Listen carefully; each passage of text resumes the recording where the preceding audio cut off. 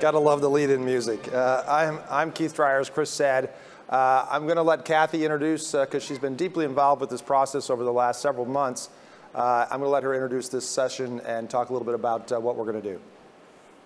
Great, thank you, Keith. I don't think I've ever taken a stage to music like that. So welcome to the penultimate session here of the World Medical Innovation Forum 2018. This is the Disruptive Dozen. And what we're going to highlight today are 12 technologies that were deemed to be transformative or disruptive based on our expert faculty opinions here. And the 12 topics were selected through quite a rigorous process where it began with departmental chairs nominating their faculty who are doing work in this area. And then more than 50 experts were interviewed and asked what they thought would be a disruptive idea or technology in their specific area of expertise. These were then reported to a review panel, and the review panel then assessed all 50 of these and then chose the top 12 and ranked them. And these are the top 12 disruptive technologies that you'll be hearing about today. I would like to thank the review panel, and it was chaired by Drs. Ann Kubansky and Greg Mayer. And I would also like to give a special thank you to Nicole Davis, who is sitting there. Her job was monumental in interviewing the faculty. Probably scheduling the interviews was a task in and of itself. But she interviewed these faculty and then provided the review panel with very detailed descriptions of each of these topics so we could then assess them. So thank you to them.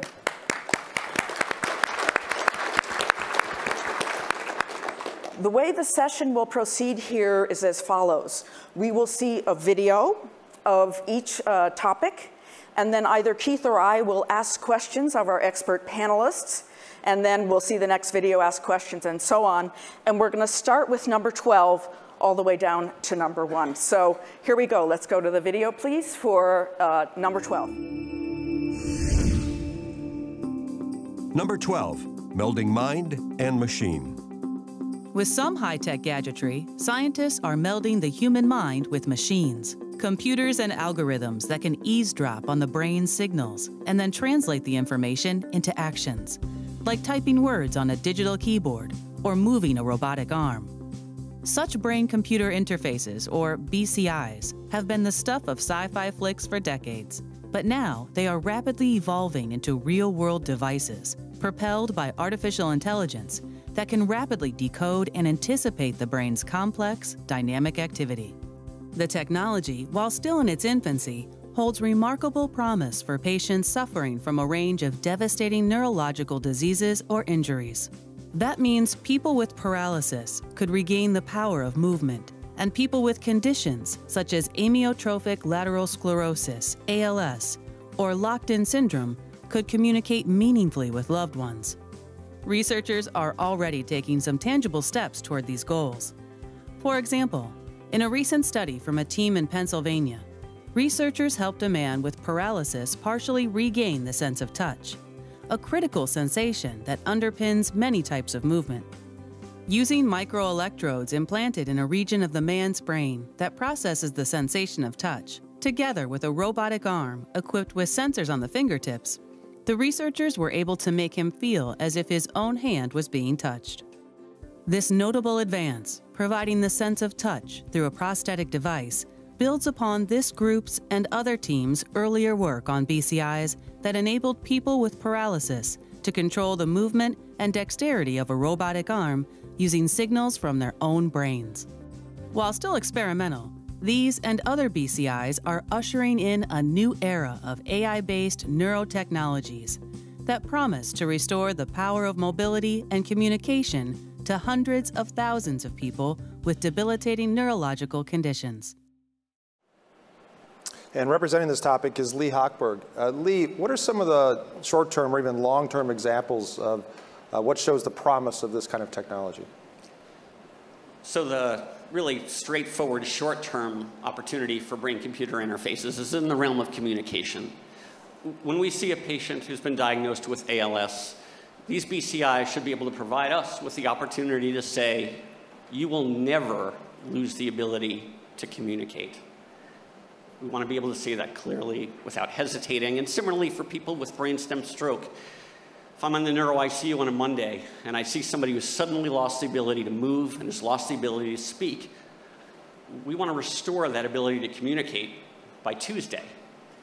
And by using a brain-computer interface and AI, we can decode the neural activities associated with the intended movement of one's hand. And we should be able to allow that person to communicate the same way as many people in this room have communicated at least 5 times over the course of the morning using a ubiquitous communication technology, their own tablet computer, their own phone, their own laptop. So that's in the realm of communication. Probably the next step is being able to restore mobility. So for somebody who has lost the ability to move their arms or their legs, there's an example of a woman who's used a brain-computer interface. She had a stroke 14 years earlier, and she was just thinking about the movement of her own hand. She was able to reach out, pick up a thermos using this robotic arm through her own intention to move her own hand, and pick up and take a sip of a cinnamon latte, again, for the first time, solely of her own volition in about 14 years. And similarly, for somebody with a cervical spinal cord injury who really just recently had an implanted brain-computer interface connected to some electrodes that were implanted in muscles in his arm, reached out, used a fork to pick up some mashed potatoes. Restoring mobility, similarly restoring communication, these same incredible technologies will help us in closed-loop neuromodulation devices, understanding the brain and helping people with mental health disorders as well. Thanks, Lee. Let's go to number 11.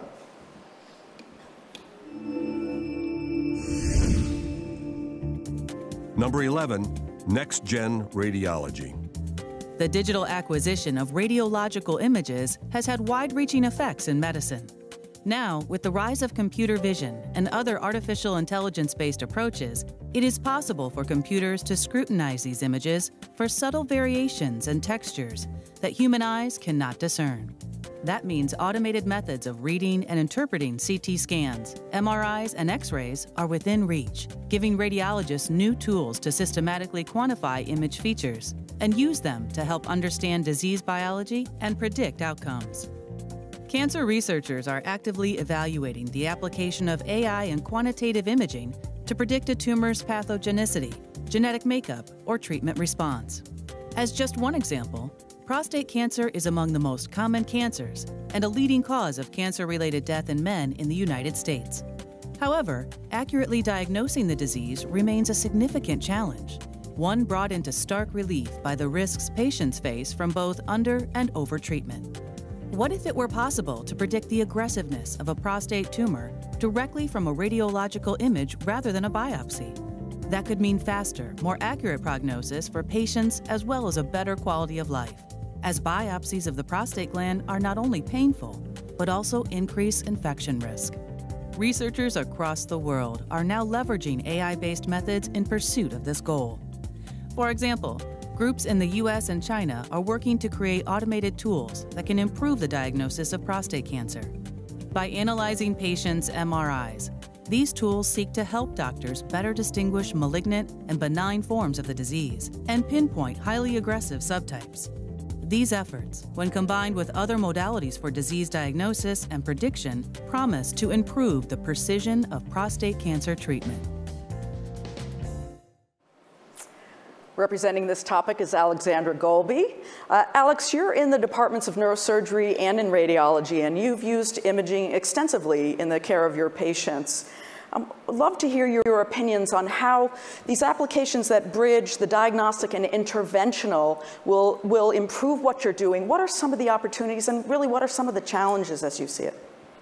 So I think the challenge is to bridge different techniques at different scales and also with different teams. So one idea is to get information from non-invasive methods, which we have come to rely on doing via invasive sampling with biopsies and then pathologic investigation. So what we want to do is bring together the diagnostic imaging team and methods with the surgeon or interventional radiologist team and methods and approaches, and then the pathologists' team and approaches. So the coming together of the different teams and aligning goals is a big challenge. And then the registration, spatial and temporal, and also across different scales is going to be very important. Because if we want the imaging to give us information that we presently get from tissue samples, then we're going to have to be able to achieve very close registration so that the ground truth for any given voxel or pixel is known. And that, I think that's a very big challenge. Now, with these challenges comes, of course, the opportunity, I think, to massively impact care.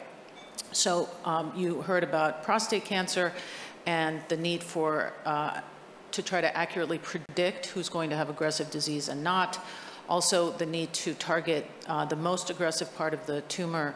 And these are true for lots of cancers. So in my practice, treating patients with brain tumors, we very much have a challenge in trying to assess the efficacy of treatment that we're giving patients.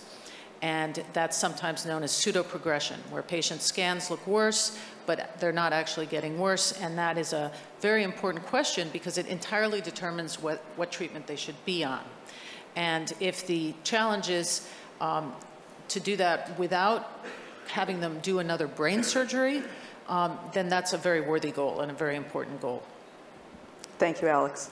Next video, please.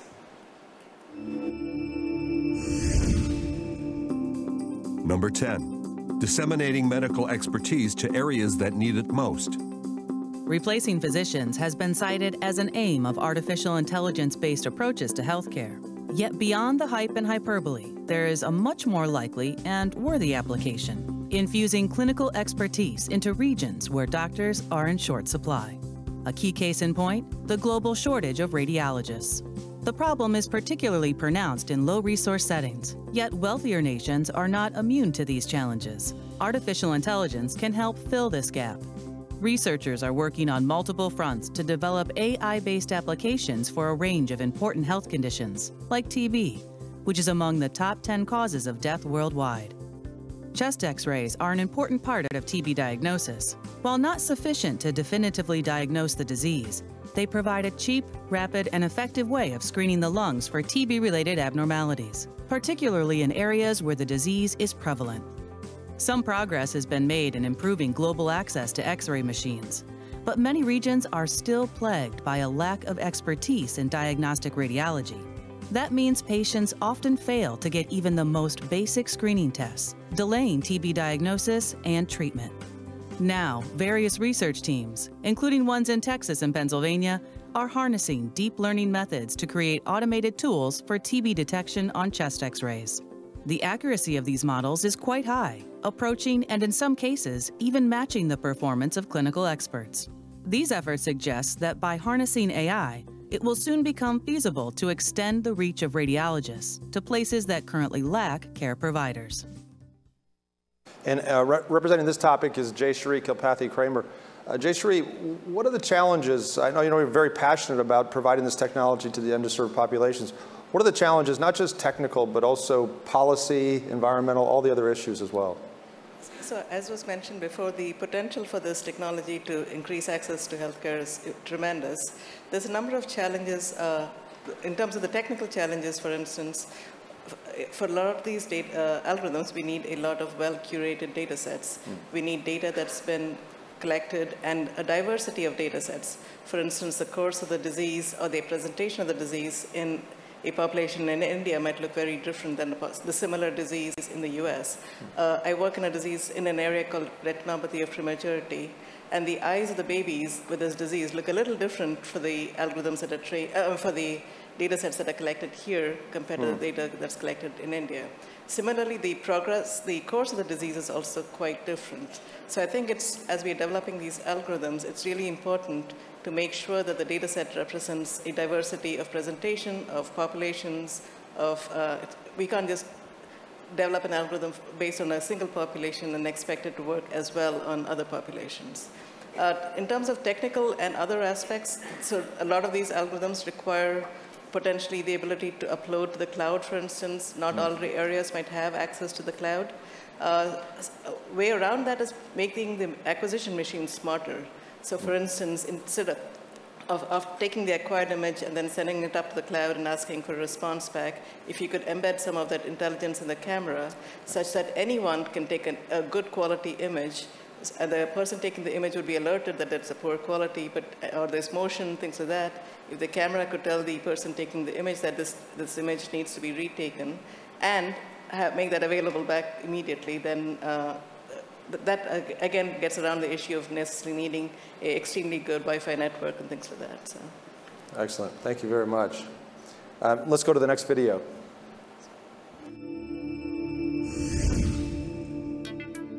Number 9, getting back to FaceTime, AI tools that help reduce physicians' computer use. Recent estimates indicate for each hour of face-to-face interaction with patients, physicians log almost 2 hours on administrative computer tasks, such as completing required documentation in electronic health records. This abundance of computer work is taking a toll. A 2016 survey of more than 6,000 U.S. doctors revealed that the vast majority use EHRs, and that this group was frustrated with how much time they spend on the computer. The survey also reported that these physicians were more prone to professional burnout. Several research teams and organizations are now turning to artificial intelligence and machine learning to help lighten physicians' computer workload by automating tasks they now perform by hand. If Netflix can choose the next television series you'll want to binge watch, why can't AI anticipate the information doctors need to submit digitally? For example, a team in California is now working to create AI-based tools that will help physicians reclaim valuable time with their patients and improve professional satisfaction. Their approach involves scanning patient records for relevant medical information, proposing a likely diagnosis, and creating the necessary documentation for downstream services, including billing. The team likens their AI system to a digital co-pilot that mimics how physicians make decisions and takes on the most mundane administrative tasks. The ultimate goal of these and other AI-based efforts focused on clinical documentation is to relieve doctors of repetitive and time-consuming computer work, which is ideally suited for machines anyway, and allow them more time for doing what they do best, caring for patients. Representing this topic is Adam Landman. Adam, over the course of the past 3 days, we've been seeing a lot of front-end facing AI tools. What are some of the less visible applications that you can envision that may help physicians and other healthcare providers to do their work more efficiently? Thanks so much. You know, the EHR was originally designed largely with billing, compliance, and regulatory requirements in mind. And it was really exciting to hear Seema Verma today talk about how CMS is considering and investigating changing the Medicare payment policies. This really creates an opportunity for us to rethink the EHR and make it more patient-focused and help improve the clinician experience. A recent study looked at EHR logs and looked at where clinicians were spending the majority of their time, and maybe not surprisingly, they identified clinical documentation, order entry, and in-basket as 3 of those areas. So I want to share some thoughts in those 3 areas. Clinical documentation, you can type notes. Many organizations are using voice recognition and scribes, and we heard a little bit about that in the last panel. I think we may need to be even more bold and consider changes like video recording a clinical encounter, almost like police wear body cams or car cams, and then use AI and machine learning techniques to index those videos for future information retrieval. On order entry remains an important task to be performed by a clinician because in the workflow we often insert clinical decision support. But just like in the home where we're using virtual assistants like Siri and Alexa, the future will bring virtual assistants to the bedside for clinicians to use with embedded intelligence. And that's happening now with companies like Microsoft, Google, and Nuance. And finally, for in-basket, unfortunately, that remains a time-consuming and challenging task for many clinicians. So AI really has the opportunity to completely take over some of the mundane tasks like medication refills and results notifications, but also has the opportunity to prioritize and bring to the top of the in-basket the tasks that clinicians really need to focus on. Thank you. Thank you, Adam. Next video, please.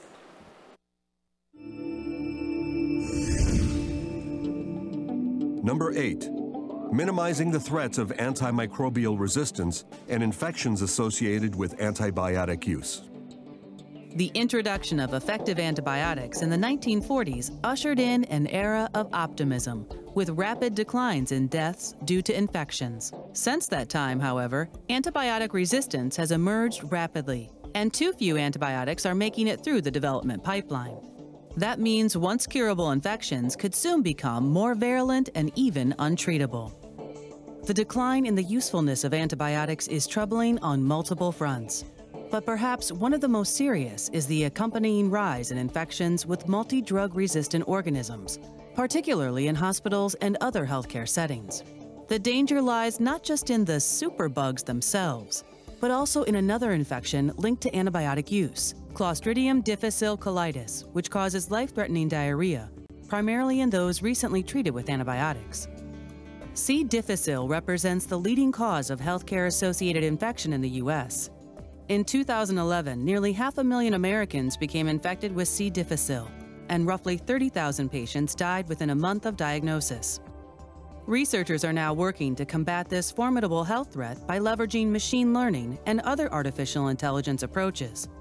For example, researchers in Massachusetts and Michigan are developing a tool that uses clinical data from patients' electronic health records to create an AI-based risk score that reflects a patient's likelihood of developing a C. difficile infection. The score incorporates diverse types of data, such as medications, procedures, healthcare settings, and staff, lab results, vital signs, and more. It can also help create daily estimates of C. difficile infection risk for each patient, predictions that can then be used to develop targeted interventions that help minimize the threat of this formidable superbug. These and other AI-based innovations are helping clinicians better tailor treatment according to the needs of individual patients. And that kind of precision is essential to preserving the long-term success of our precious antibiotic arsenal. Representing this topic is Erica Shenoy. Erica, can these AI-based tools live up to that enormous expectation? Well, I think they can, and if they don't, it's really a failure on all of our plates. So for the hospitals that are sitting on mountains of electronic health record data and are not using them to their fullest potential, to industry that's not using this to create smarter, faster clinical trial design, and for EHRs that are obviously creating these data not to use them would be a failure. So I think there's enormous potential. Whether or not we get to that potential is a different story. The second piece is that they need to think about EHRs not just as one institution, because the bugs go between institutions. They don't know that they're at hospital A or hospital B or nursing home C. They come with us, and whether we know about it or not as clinicians, that affects the ability to deliver really good care. So as the EHR moves from acute care settings, which are pretty well versed in EHRs, but to nursing homes and other settings, the real excitement could be in linking all these together. Thank you, Erica. Let's cue up the next video.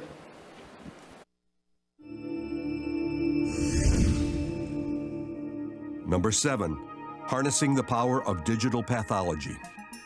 The ability to digitize pathology slides in a clinical setting recently became possible in the U.S., with the first whole slide imaging system for digital pathology approved by the FDA in April 2017. Now, researchers in academia and biopharma are beginning to harness these new capabilities, ushering in a new era in digital pathology.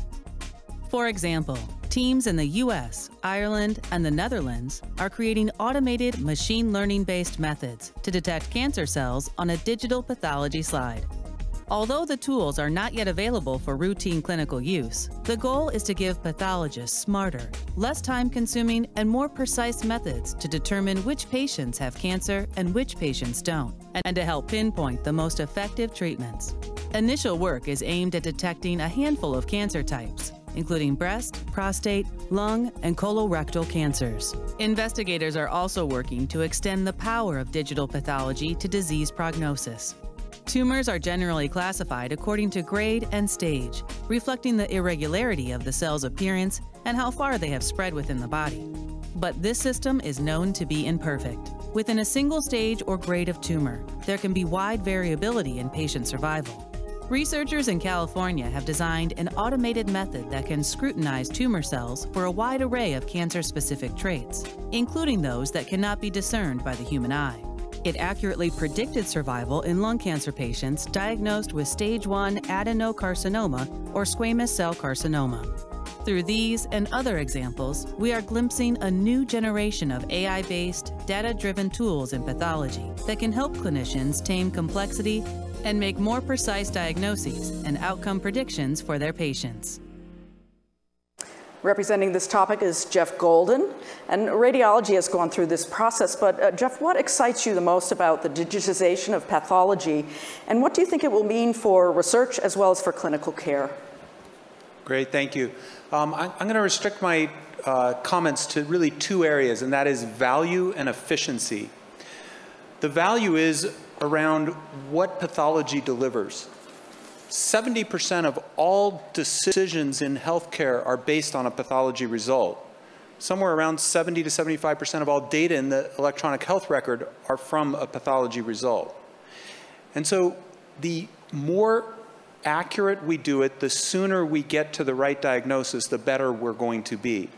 And that's what digital pathology and AI has the opportunity of delivering for anatomic pathology, where it is historically, from the time of Virchow, really based on looking at the slide and assessing what the grade of that tumor is, making sometimes subjective decisions about that. Today, with the implementation of different algorithms, we are now getting to the point where we can actually do a better job of assessing whether a cancer is going to progress rapidly or slowly, and thus change how patients are going to be treated based on the algorithm rather than clinical staging or the histopathologic grade. And that's going to be a huge advance. So that's the value part of it. The efficiency is that the pathologist is increasingly being asked to do more work, like most people in healthcare. And the AI systems today are being developed to be able to screen through slides and be able to point us, to direct us at the right thing to look at so that we can assess what's important and what's not for helping make decisions for those patients and increasing the efficiency of the use of the pathologist for the time they spend with each case. Thank you, Jeff. May we have the next video, please?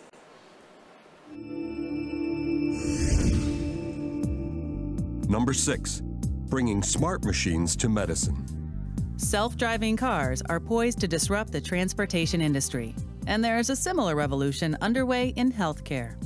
This effort seeks to engineer a new generation of smart medical equipment that melds scanning with interpretation, monitoring with treatment, and merges data from disparate devices into a common, readily interpretable stream.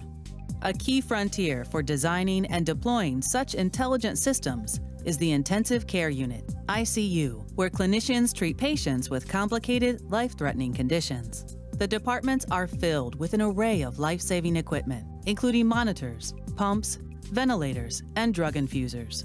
Typically, these devices do not talk to each other. In addition, they churn out data at an impressive rate, producing thousands of data points a day for just one patient. Teams across the country are harnessing artificial intelligence to create new tools that enhance patient monitoring in ICUs and reduce information overload for clinicians. For example, researchers in states like California, Massachusetts, and Minnesota are developing systems that harmonize, integrate, and display patient data from diverse types of clinical sensors, forming a kind of digital dashboard that can be viewed at the bedside of ICU patients. Other groups, including one in New Jersey, are using machine learning to make individual devices smarter, like ventilators that can sense when their pacing is off, or when complications such as pneumonia are brewing, and pumps that can monitor how much fluid has been infused into a patient and whether the flow rate needs to be changed. With the rise of such smart systems comes the capacity for enhanced prediction, such as signaling a life-threatening event, like an abnormal heart rhythm, before it happens. For critically ill patients, that advance warning could be vital. And representing this topic is Mark Michalski. Mark, you've been, I know, involved in the design and development of various smart machines in healthcare. What intrigues you about this space? Well, I think what's so exciting about this is by inserting intelligence within the machines themselves, you have the opportunity to make impacts where humans can't, or when it's impractical for humans to make impacts. So for example, we heard a little bit about taking disparate bits of data across the healthcare system, integrating it, and coming up with a result, say an alert early on, which would alert an interventionalist or ICU doctor, intensivist to intervene early on. And aggregation of that data is not something that a human can do. In the imaging world, there's raw data that comes off the scanner, and there are biomarkers potentially in that raw data that we may not be able to see. There's also the opportunity of inserting intelligence where humans, it just is not practical for them to be there. So for example, Jay Cherie mentioned one of those instances, where maybe there's not a professional sonographer or something like that for the identification of abnormalities in ultrasound is another place. So the potential of smart devices is really being able to do things that humans can't do today because it's just hard to integrate all that data rapidly enough, and the ability to take humans out of the equation when there's not one available. Thanks, Mark. Let's go to the next video.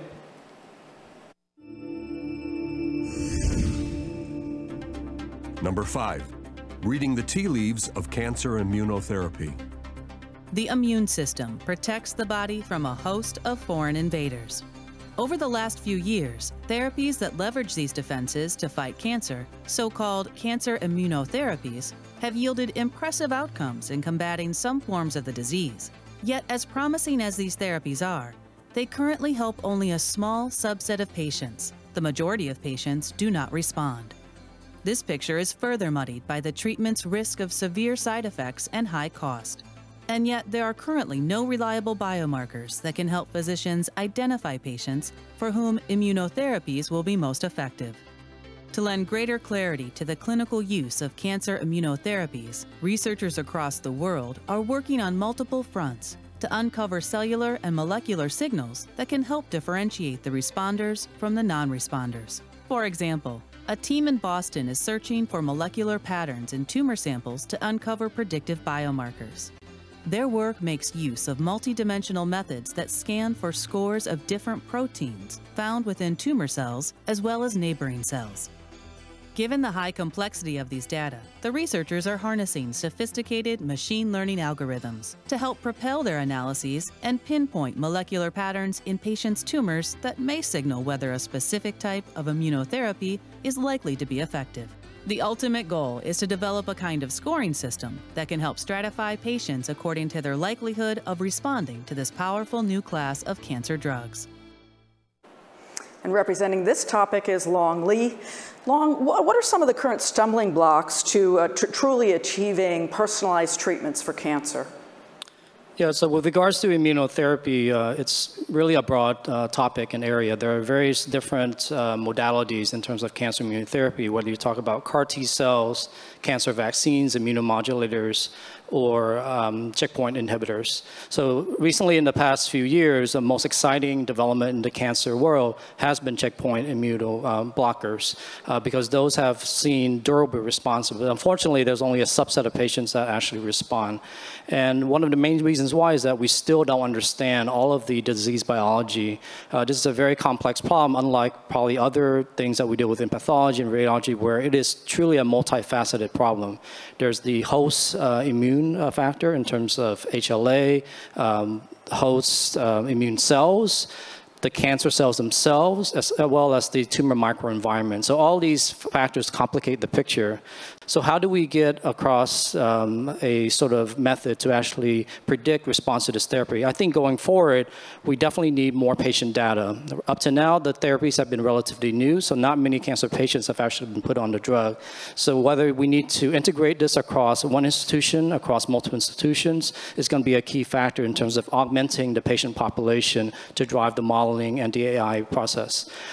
In addition, we don't have enough data at the individual patient level. Right now, we're merely looking at PD-1 staining, IHC, the histology, cancer type, cancer staging, and just recently, we've added on microsatellite instability testing as well as tumor mutation burden. But so far, any one of those alone or even in combination are still not predictive. Most studies only show about 15 to 40% of these patients respond. So going forward, I think we really need a very heavy load of data, many patients across multiple institutions to actually drive the modeling, to be able to create a predictive model to actually show who will respond or not to these cancer immunotherapies.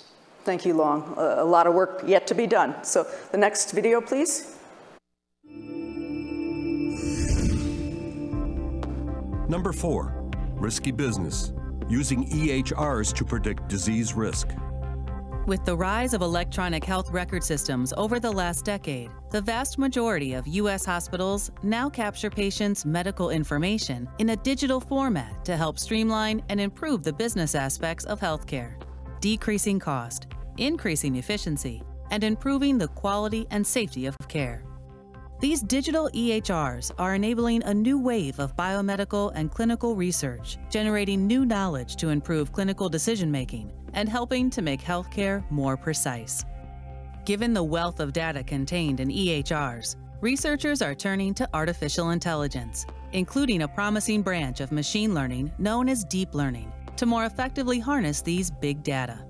Using deep learning methods, a team of New York researchers recently developed a method for predicting patients' future health. The team trained it using roughly 700,000 individual patient records.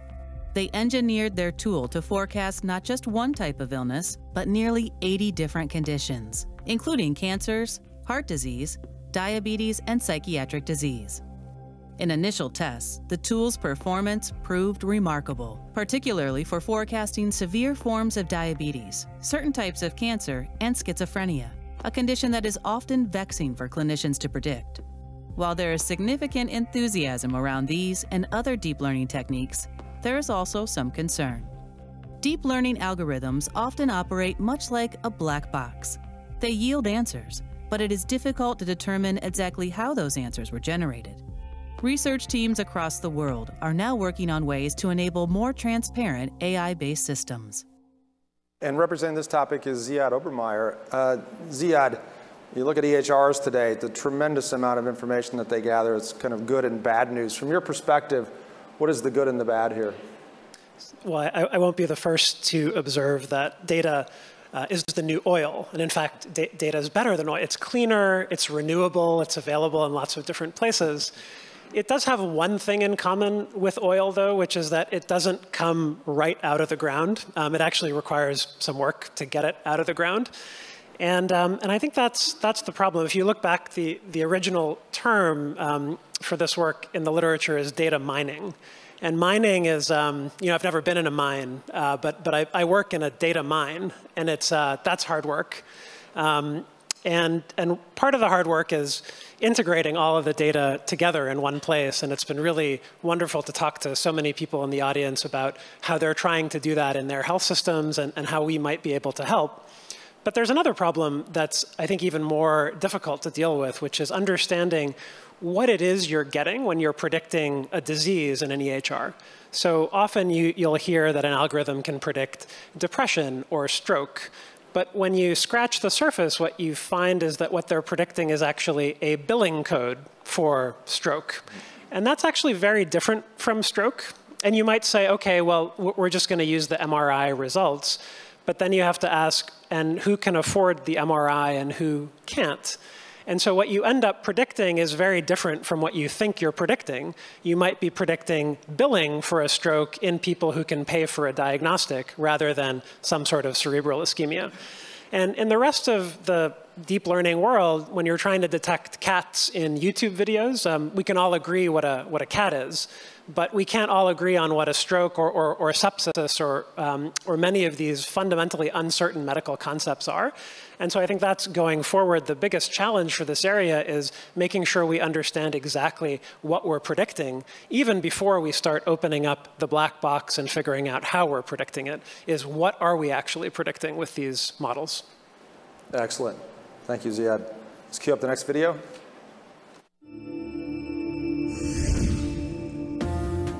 Number 3, can personal devices improve your health? For most of our waking hours, we sport smartwatches strapped to our wrists or smartphones tucked into our pockets. We rely on these mini computers for an ever-expanding array of tasks. But can these digital companions make us healthier? Can they warn of an impending heart attack or predict the early stages of Alzheimer's disease?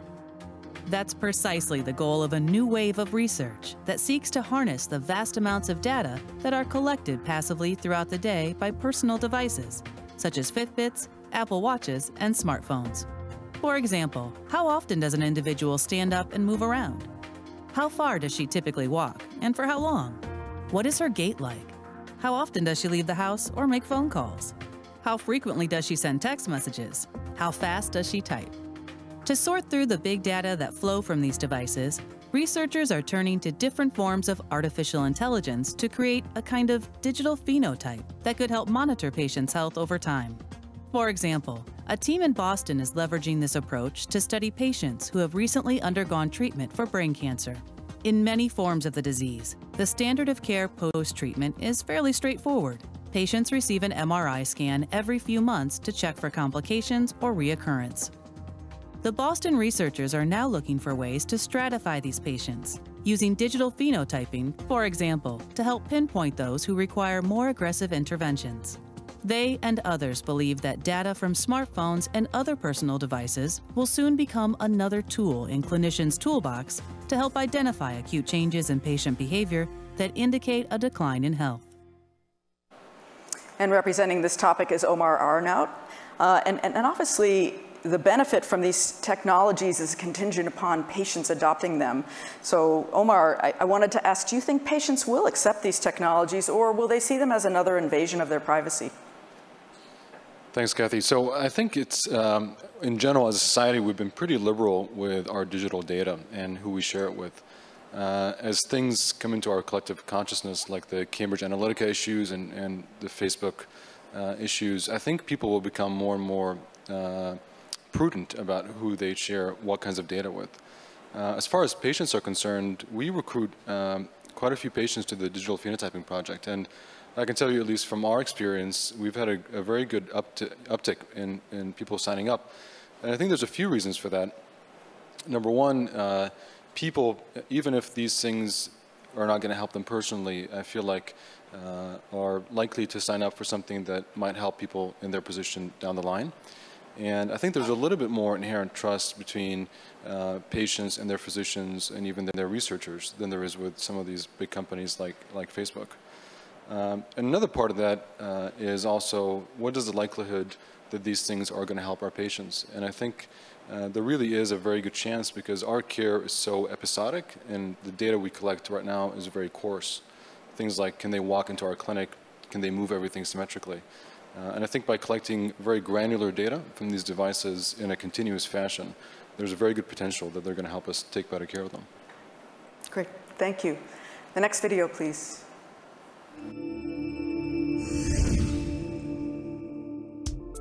Number 2, a picture is worth 1,000 words.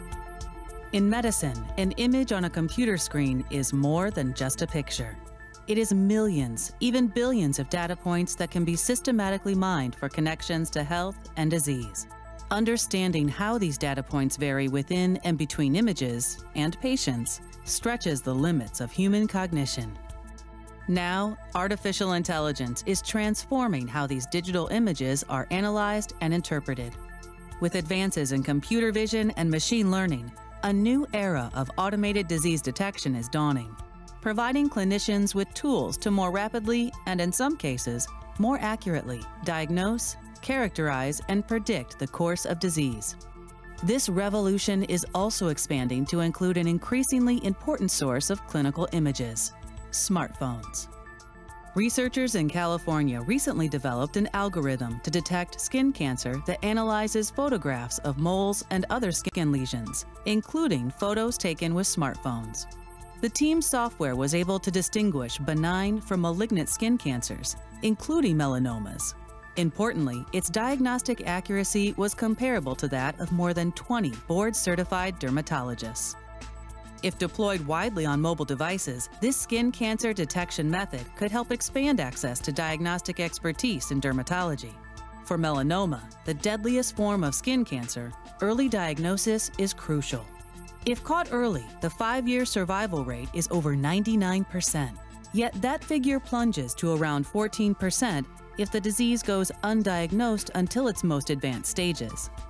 With this effort and many others, researchers are leveraging AI and smartphone photos for a variety of medical purposes, including preventative care, monitoring of chronic disease, and providing expert care to underserved areas. And representing this topic is Hadi Shafi. Hadi, you've been involved in development of a number of smartphone applications, some administered by patients themselves. What are the current examples or near-term examples that you see that are out there that can illustrate some of the promises of this technology? Yeah, so to understand the promise of the cell phone technology, I think we really need to understand what is actually happening in cell phone industry. We have reached over 50% cell phone penetration around the globe, and it's going to reach more than 65% by 2022. And so we have a majority of our population is basically equipped with these pocket-sized, powerful devices that are equipped with a bunch of different sensors built inside it. So this is a great opportunity for us. And then, particularly on artificial intelligence, almost every single major player in cell phone industry has started building AI software and basically hardware into their devices, which has basically started since 2017. And that's not a coincidence, I think. There is a reason behind this. Every day in our digital world, basically we generate more than 2.5 million terabytes of data. So in cell phone industry, the manufacturers believe that they can utilize this amount of data using artificial intelligence in order to provide much more personalized and faster and basically smarter services to the clients and expand their business. Okay, so my point is that outside of healthcare, there is something big happening. There is this technology advancement moving forward in AI cell phone technology, and we can actually leverage that opportunity to address some of the important problems we have in disease management at the point of care. Thank you, Hadi. And let's go to the #1 disruptor.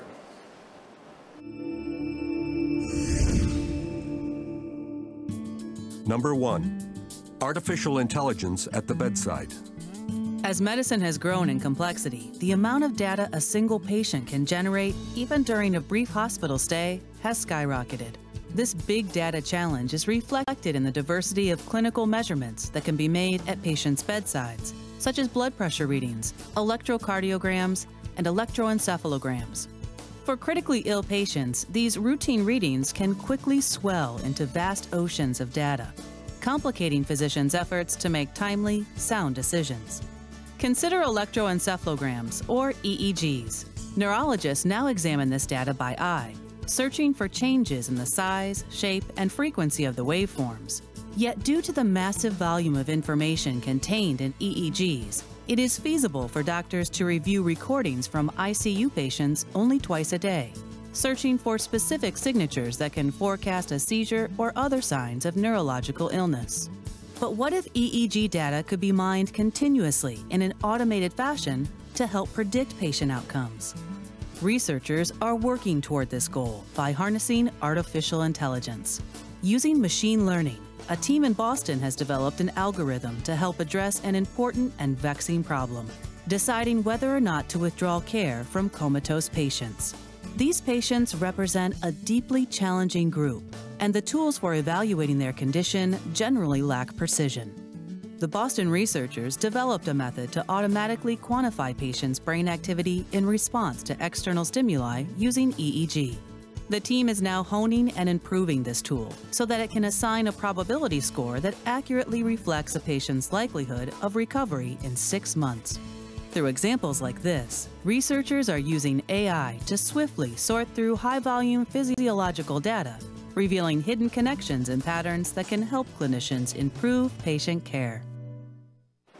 And representing the top topic here is Brandon Westover. And Brandon, you've been involved in developing AI-based tools to help make sense of big healthcare data. What are some of the areas of medicine that you think are most ripe for these applications? Thanks. Brain monitoring for many different purposes is a ripe area. So the cardiac arrest, coma, predicting whether patients can wake up from coma and therefore whether or not it's, it would be in their best interest to withdraw care is one example. And it maybe illustrates 3 ways in which AI is kind of helping us deal with this continuously in-streaming data. So one way is helps us detect things that we, when we're asleep, when we're not able to look at it much faster. So one example, in fact, in these patients with coma after cardiac arrest, they have seizures, and those seizures we usually need to treat, but often they happen while we're asleep, and we don't know until the morning, which is kind of, that's bad. A second way that AI can help us is in appreciating trends that are kind of very, very slowly evolving. So sometimes looking at this data to see is someone recovering, I'm looking at 10 seconds at a time, but I want to see if it's changed from 24 hours ago. That's like looking at trying to see if your hair is growing longer, which for me is relatively easy, but for, it's not always so easy. And it's pretty easy to get an AI algorithm if you have lots and lots of patients worth of data and the outcomes recorded to appreciate those kinds of patterns and therefore, maybe detect subtle changes of improvement and then forestall withdrawing care inappropriately. And then the third way that AI is helping deal with this massive amount of data streaming in about patients' brains is just, again, appreciating what it means. So in this example of cardiac arrest, again, what can the patient recover?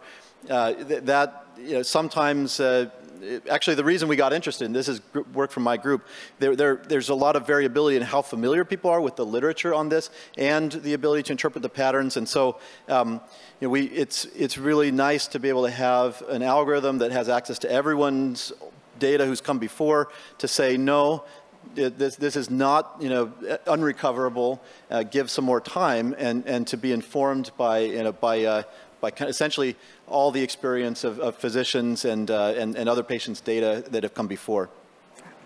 Thank you very much. And can we have a round of applause for our disruptors?